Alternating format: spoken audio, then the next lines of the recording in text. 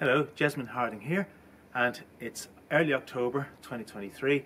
It's beautiful, the weather is fantastic. You can see the pale blue skies here, very, very calm, and great weather for preparing for next year and the years to come. In fact, great weather to prepare for hundreds of years to come. And this is what I'm going to talk about today. This is an acorn from an oak tree. You can see it's still in the cup, and this is no ordinary acorn. This is an acorn from one of Ireland's ancient oak woods, an oak wood in County Offaly in Charleville, just outside Tullamore. Now, this is believed to be a site for ancient indigenous Irish oak. So it's not imported from the Netherlands or Germany or England or anywhere else. They're believed to be Irish oak, and the species is Quercus robur, or pedunculate oak, sometimes called English oak. The other native oak is sessile oak, which is found in upland areas like in County Wicklow, usually on fairly dry acidic soils. But this is pedunculate oak. It's a lowland species. Now, what I'm going to do is I'm just going to show you. It's still in the cup. I'm just going to take it out of the cup like that, and if it yields easily, that's what you want. You want it just to come out very, very easily. So here's our acorn here. Now, what I'm going to do is I'm going to show you how to plant this, and I'm going to show you a 1-year-old plant and a 3-year-old plant. So we'll come over here, and here's my pot. Nothing special about it. Holes in the bottom for drainage. I have some leaf litter here. And what's the leaf litter for? Well, a lot of our tree species like to grow in association with fungi, and leaf litter helps with that. So I am going to mix it in with my compost here, a bit of compost, and I'm going to start filling in the pot with the compost. And why oak? What's so important about oak? Well, it's a really long-lived tree, so it provides shelter and food for wildlife for hundreds of years to come. And the other great thing about oak is it's one of our most important native plants. It supports over 300 species of insect. And when you consider that something like sycamore, which is not native to Ireland, supports maybe half a dozen, you can see the importance of native planting. Now, my leaf litter here, I'm going to mix it in. Well mixed. So that's seedling out of there.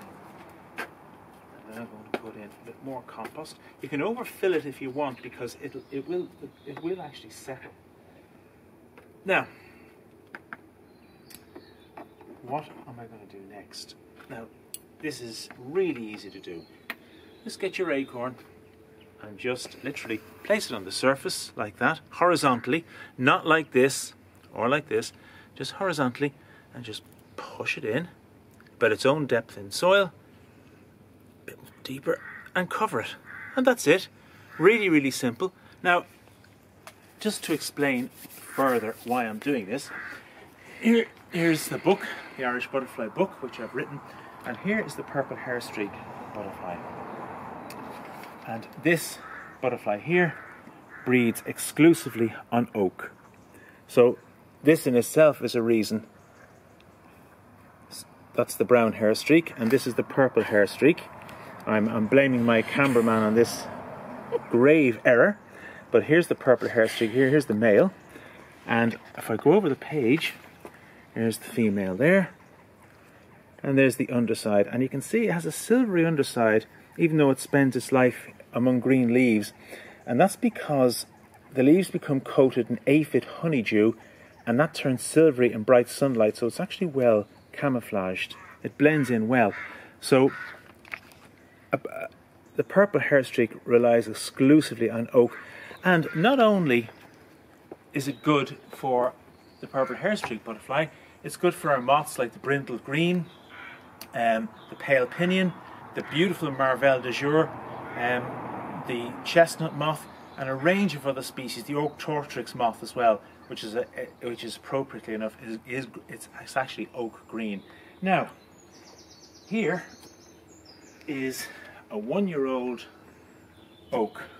I planted this last year, also from Charleville Forest, and you can see this is 1 year, and you can see it's, you know, it's a nice straight trunk on it. And over here is a 3-year-old plant, and this is really ready for planting out. It will be planted out when it's dormant, when the leaves are gone. You can see it's quite a substantial plant, and this is only 3 years old. So it does work. Oak germinates really, really successfully. So I would call on you now to get out to your countryside, collect acorns, and they can be green or brown when you plant them. Just if it won't dislodge easily from the cup, it's not ready. If it dislodges easily from the cup, it's ready for planting. And plant oak.